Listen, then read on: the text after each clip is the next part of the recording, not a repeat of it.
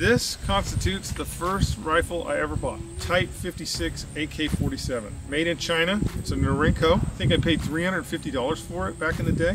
And you know, of course, why I had to buy it? Because this was the gun of your enemy. You had to have it. You had to learn it. You had to know it. Before I was even in the Marine Corps, I was pretty proficient at shooting this AK-47. You could get the ammo for real cheap. I think back then 100 rounds was like $2.50. So we could do some serious shooting, and we'd go up to Kitchen Creek and shoot this thing on the weekends all the time. It has a spike bayonet, and everybody knows that if you try and stab tiger stripe with a spike bayonet, it'll deflect it off.